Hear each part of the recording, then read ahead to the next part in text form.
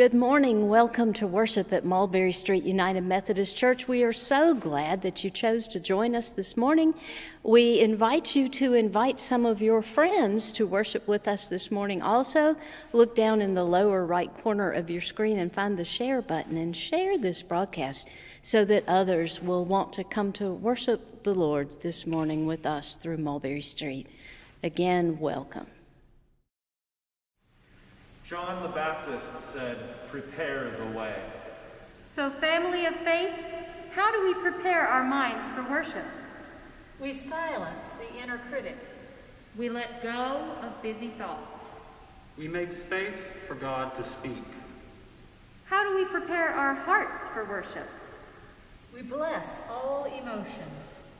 We feel what we feel. We open ourselves up to be moved. How do we prepare our bodies for worship?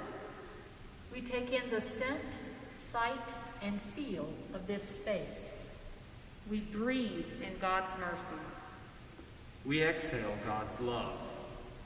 How do we prepare our souls for worship? We bring our full selves into this space. We wear our hearts on our sleeve. We trust that even now, God is here. Family of faith, what we practice in worship, we must live out in our daily lives. So prepare the way.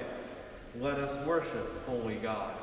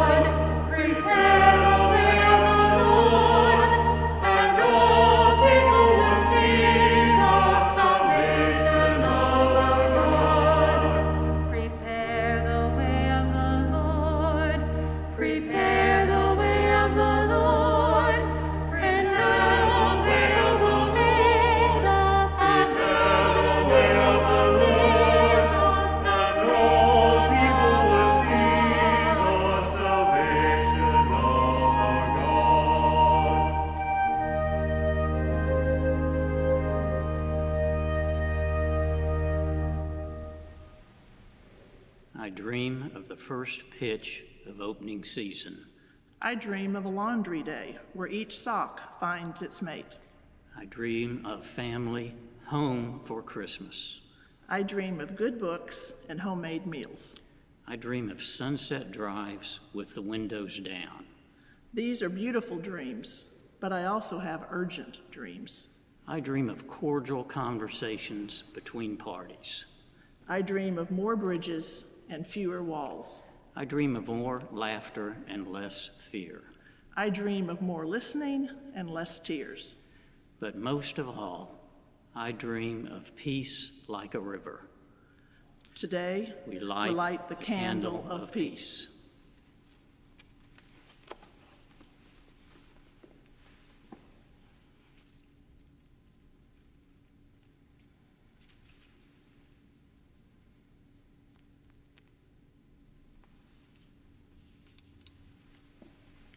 May it remind us that there is another way. Amen.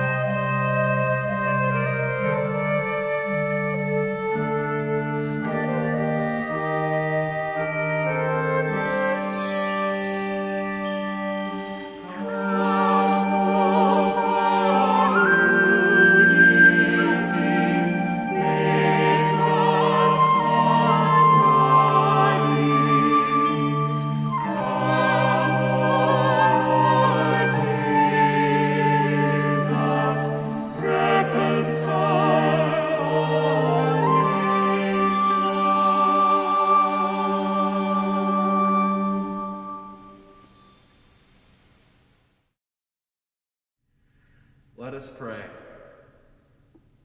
God of peace, we must admit there are a million things on our mind. We would like to be as focused as John the Baptist. Preparing the way. Gathering the crowd. Spreading the word of your arrival. Maybe then we'd know peace.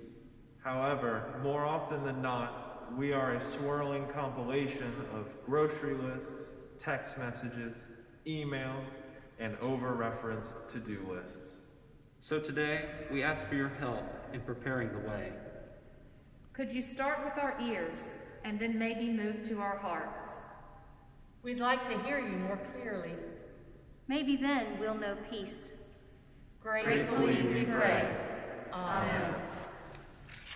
Our Old Testament lesson for this second Sunday of Advent is from the 40th chapter of the book of Isaiah.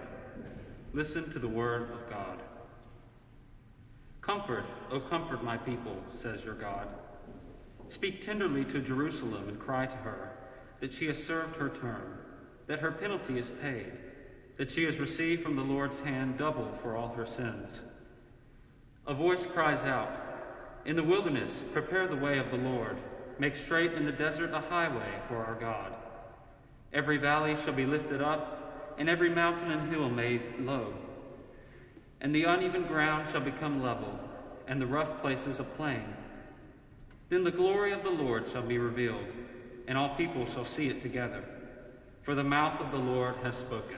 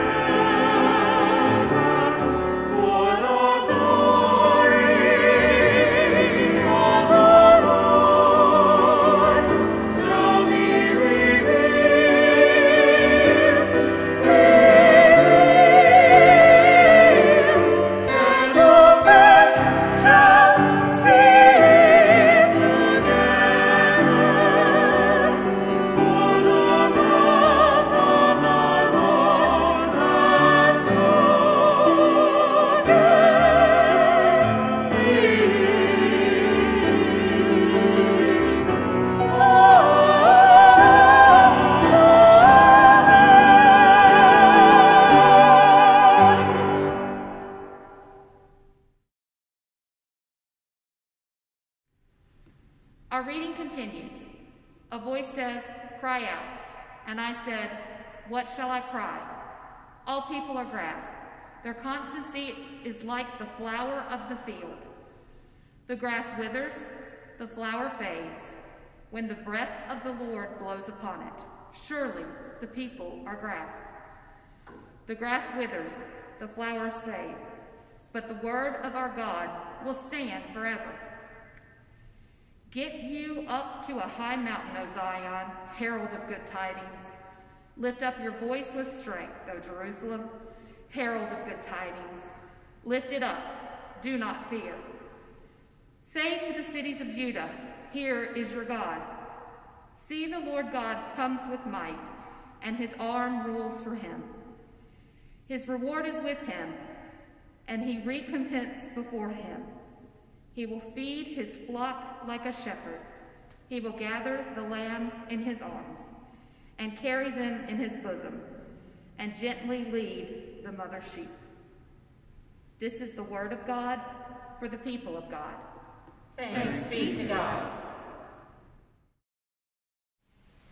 Today's psalm is Psalm 85.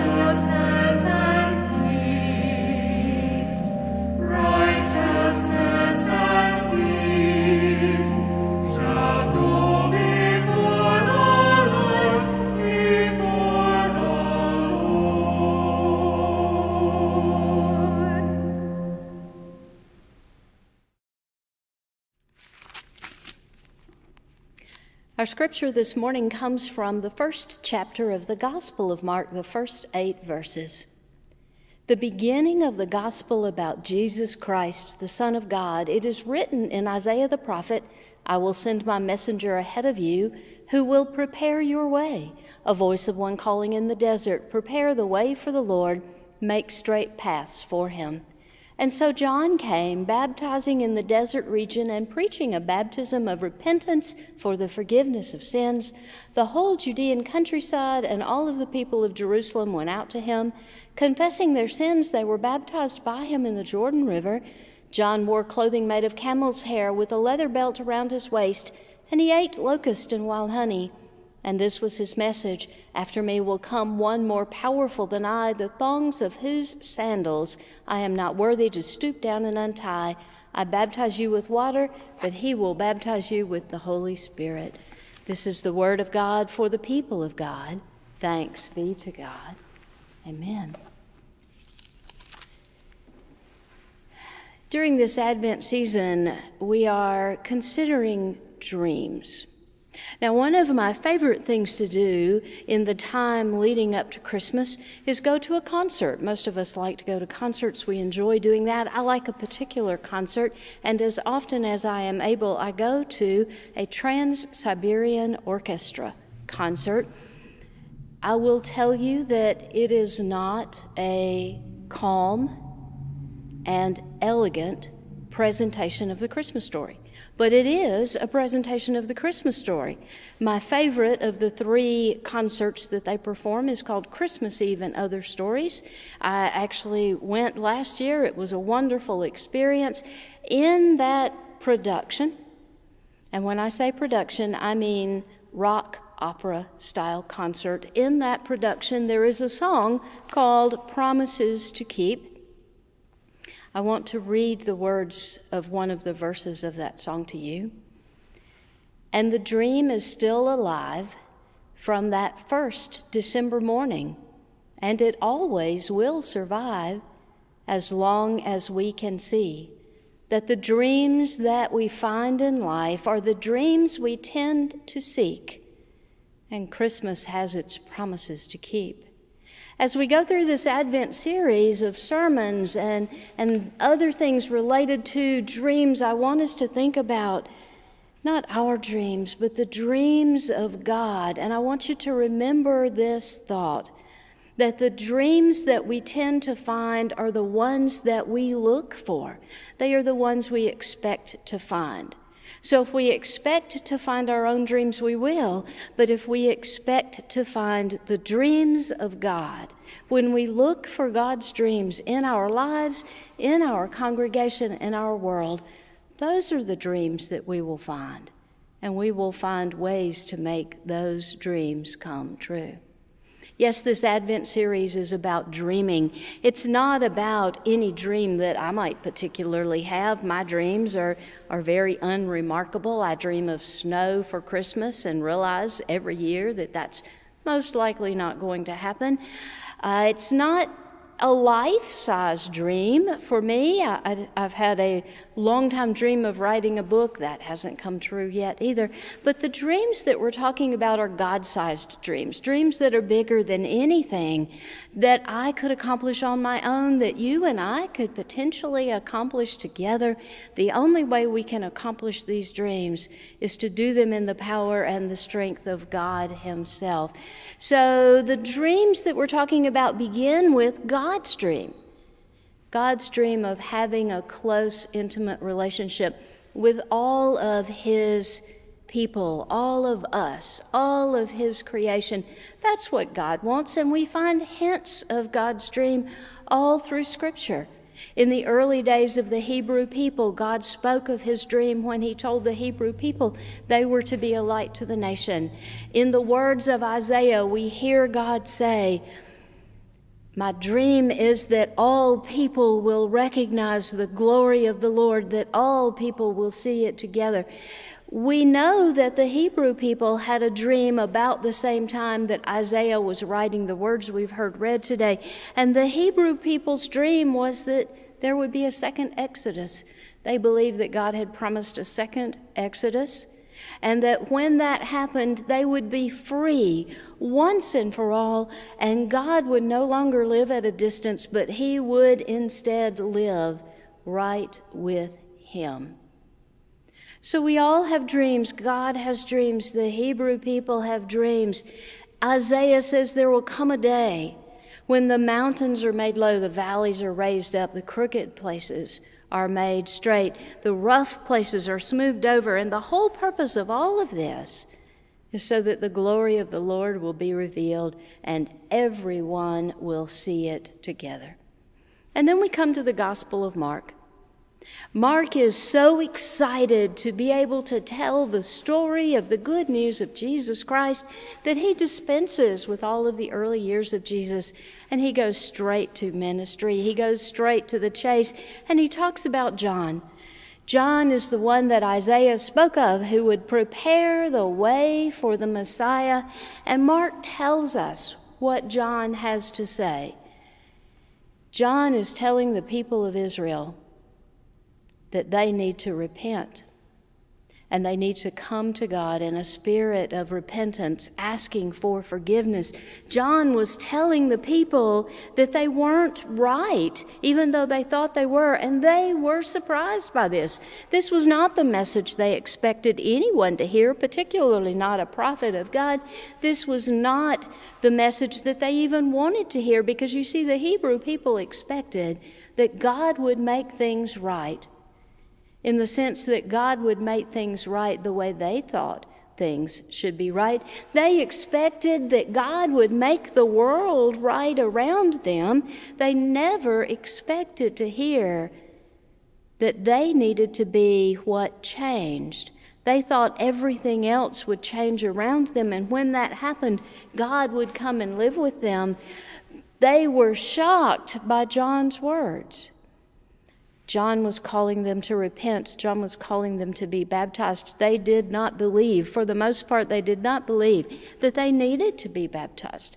The only people who needed to repent and be baptized were the people outside the Hebrew nation who had come to the right decision and wanted to come and be a part of the Hebrew nation. So most people, shocked by John's words, just ignored him, or they were angered by him, or they stayed away from him. But there were some people. There were some people who heard his message and took it to heart. They heard and acknowledged that their behavior, their own personal behavior, and the behavior of the Hebrew people through the centuries had caused harm to God and to his dream of a close relationship, not just with the Hebrew people, but with all people. And their hearts began to change. And we would hope that as their hearts began to change, that their behavior would begin to change also. And their behavior would become less about maintaining the religious status quo and more about being a light to the world so that all might see the glory of the Lord, not on a highway through the wilderness, but in their own hearts and in their own lives. Now let me say, I have seen the mountains outside of Jerusalem. I have seen the mountains that might not be as tall as the Rocky Mountains, but they are every bit as craggy. They are every bit as hard and cold and barren. I have seen the deep valleys outside of Jerusalem, the valleys that come to such a steep point at the bottom that there's not even room for 1 foot to lay down flat in the valley. I have seen these places, the crooked places, the rough places. I know that these are the places that people who heard the words of John, people who had heard the words of Isaiah, thought about. When they heard about the mountains being leveled, the valleys being filled, these are the places they thought about. I cannot imagine the kind of work that it would take to do what Isaiah was talking about. Except that it's been done in today's world. There are highways in and out of Jerusalem in a multitude of places, and they have leveled the mountains and filled the valleys in order to create the highways. But truthfully, I don't think that that's what John was talking about. I don't think that John was calling us literally to lower the mountains and fill the valleys. I think John was calling us to do something even more difficult. When John called the Hebrew people to repentance, when he called them to make their hearts right, to receive the Messiah who was coming after him, he was calling them not to do the physical work of building a road through the wilderness, but to do the spiritual work of creating a smooth place for God to walk into their lives, into their hearts. That's what John was talking about. That's what he was talking about with the Hebrew people. That's what he was talking about with us today. So let me ask you, how is it with your heart today? Is your heart full of warmth and love and compassion? Or is your heart a cold, hard, rocky, and barren place? Let me say, it's been a year. It's been a difficult year. It's been a hard year for most of us.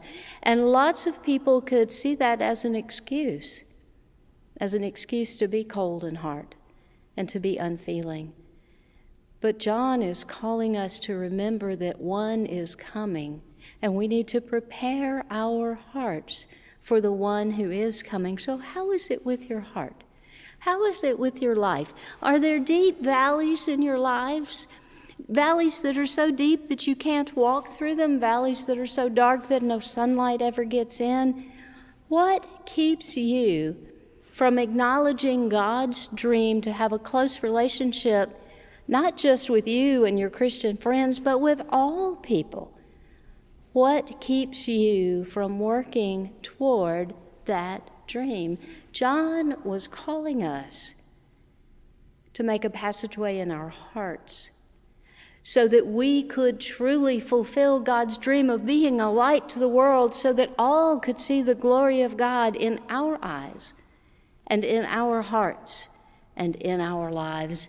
John was telling people, the one who is coming is not going to be the Messiah that you're expecting. The one who is coming is not going to act like you think he should act. The one who is coming is going to truly be a representation of God. You need to open your hearts and be ready for that one who is coming. Change your expectations, change your heart. Acknowledge that God is in control. Let God work in your lives so that your lives become a reflection and a pathway for God's glory, so that it is revealed to all. John called the Hebrew people to change themselves, to be ready for God, to be ready for the coming Messiah. His call is the same to us today, to check our hearts, to check our lives, to acknowledge that God is in charge, and to ask God to change whatever needs to change in us so that we are ready for the coming Christ child, so that we are ready to live into God's dream and be a light to all of the world. This is the call of John. How will you respond during this Advent season? This is the word of God for the people of God. Thanks be to God. Amen. Let us affirm our faith.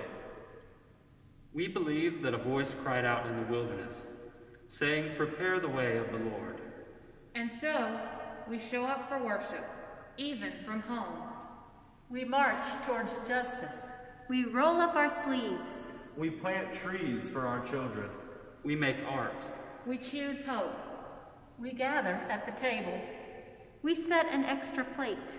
We sing loudly with joy. We share stories and wisdom. We celebrate children. We fall together. We rise together. We love together. We do all these things because we believe that God loves us so much that God shows up here. So we prepare for that next beautiful day. May it be so. Amen.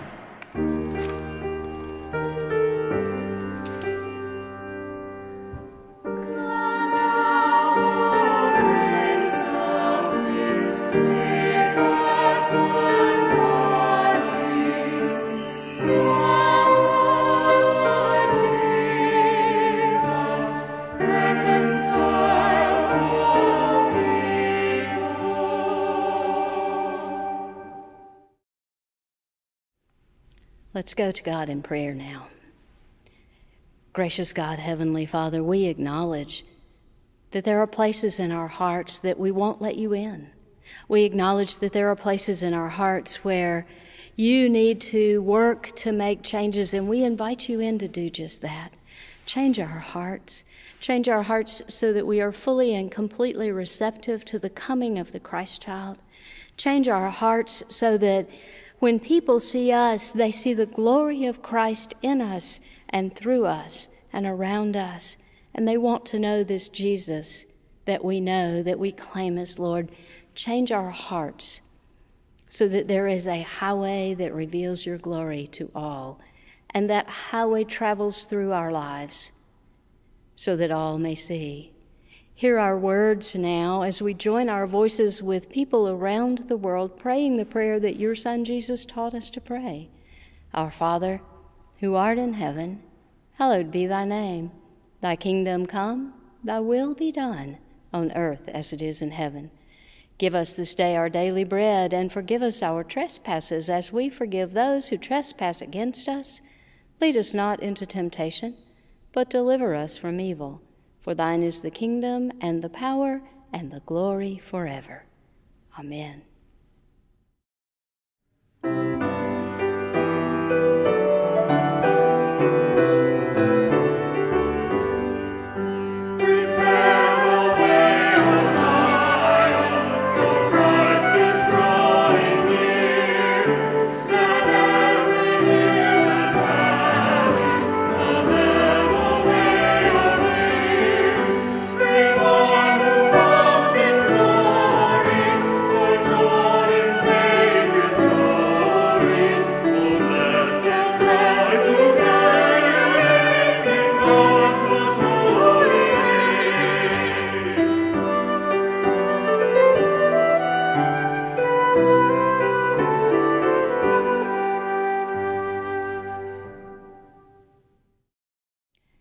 Now, brothers and sisters, thank you for joining us for worship this morning. As you leave this time of worship and you travel into the world, take with you the love and the mercy and the grace of the coming Christ child. Let that change your heart so people see Christ in you. Amen.